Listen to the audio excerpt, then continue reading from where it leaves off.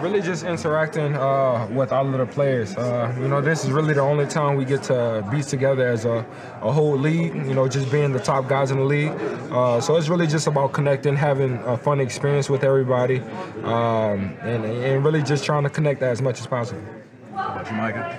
Yeah, like he said, just having fun, going out there and enjoying the experience. You know, take the intensity off and the load after having a hard season. Everybody banged up and just enjoy it more and just have fun games and compete and just, you know, I think it's way more funny and stuff and a new experience, so I think it's going to be pretty cool.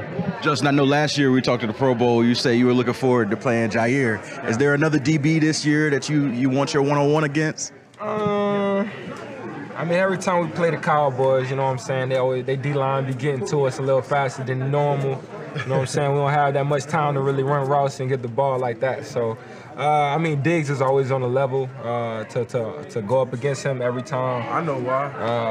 Why? Why you say that? Why you say that? Why they don't have no time to get to the? Hey man, we're not even gonna speak on. We not gonna put that back on me. We ain't even gonna speak on that. You know what I'm saying? But you know what I'm saying? It is what it is. You know what I'm saying? I'm gonna get a taste of everybody in the league. I know everybody gonna want a taste of me too. So it is what it is. Target on my back, but you know we gonna do. We gonna ride on it. We gonna ride on it.